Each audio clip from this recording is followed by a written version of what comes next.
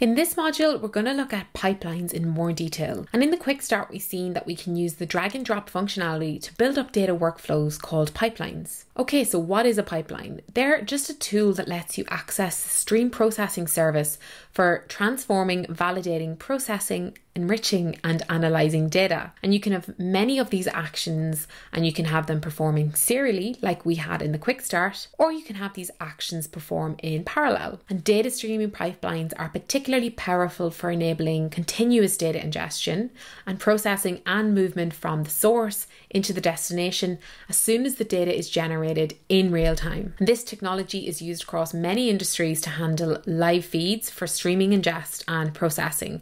And it really accelerates data delivery, real-time and insights and analytics. So as we've seen, pipelines can be built by dragging operators, which we know as nodes, from the left-hand entity tree and linking them together. And you can think of these nodes as the building blocks for your pipeline, where each one is capable of operating on data in a stream, but where each one has a specific function. So starting with the reader nodes, most of the time you're probably going to want to start with these, and that allows you to get some data into your pipeline. And this can be from external sources like we've seen in the quick start, where we read from a Kafka feed, or internal sources like your existing insights database or streams. We also have writers, so I'm going to touch on them next, because ultimately if you do some operations on your data, you're going to want to save that result, and your pipeline will usually end in a writer node. And again, you have a variety of both internal and external destinations to choose from. So the other options in between here depend on what you want to do with your data set, and there's no right or wrong order to apply these in. But let's look back at our quick start example, where we can see we started with data in JSON format, so therefore it made sense to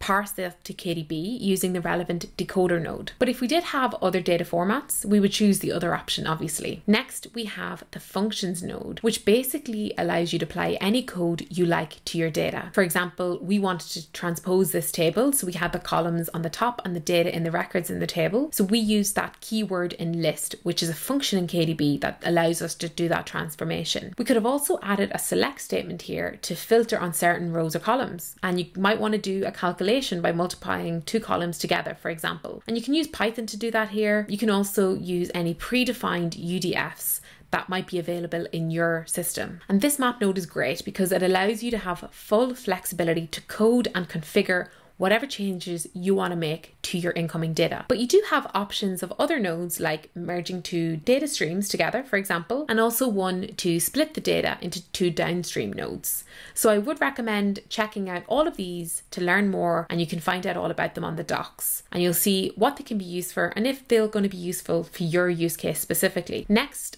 we used a transform node, and that allowed us to apply a schema to our incoming data. And this is important when we want to save our data to a KDB Insights database so that our incoming data is going to match the destination. You can also do other transformations here, like renaming your columns, removing infinites and nulls, and editing your temporal columns as you see fit. And these are very common requirements in data cleansing for a lot of use cases. So these nodes made these easier for our end users, giving a low code option so that you don't have to write all of this code in a map node, but you obviously can do that if you wish instead. We also have some window nodes, which we didn't use in our quick start, and these allow you to group your data into windows or buckets so that the data can be aggregated for easier and faster analysis. For example, we can aggregate based on the number of records you want in each window using the count window, or we could aggregate by, say, every 10 seconds using the timer window. Again, do read more on our docs about this if you think that aggregating based on time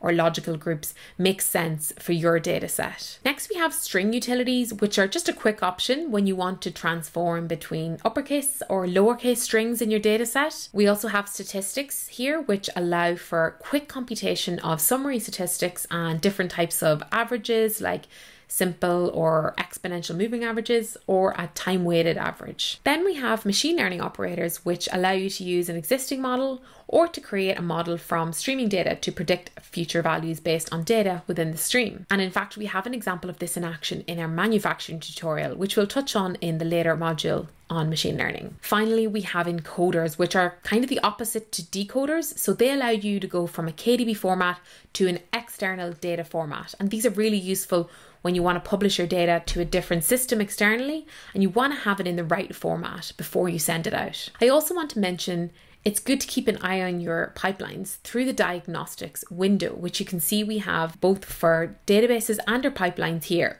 And you'll be able to see if there's any errors or warnings, and just generally keep an eye on the health of your pipelines and databases. Okay, that's it for this module. Try the end of course module to test what you've learned.